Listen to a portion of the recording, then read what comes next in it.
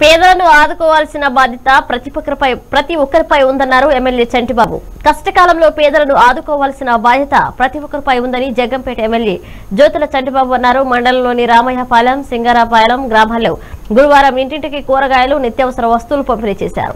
ఈ సందర్భంగా ఎమ్మెల్యే చంటిబాబు మాట్లాడుతూ కరోనాతో ప్రస్తుతం ప్రపంచమంతా అల్లాడిపోతుందని తెలిపారు.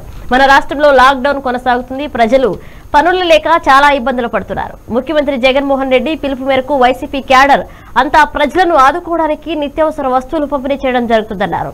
కష్టకాలంలో ప్రజలను ఆదుకుంటున్న ప్రతి ఒక్కరికి కృతజ్ఞతలు తెలియజేశారు. వైరస్ బారిన పడకుండా ఉండాలంటే ప్రతి ఒక్కరూ శుభ్రత పాటించడంతో పాటు ఇళ్ల వద్ద ఉండాలని సూచించారు. ప్రభుత్వం అందరికీ అండగా ఉంటుందని తెలిపారు.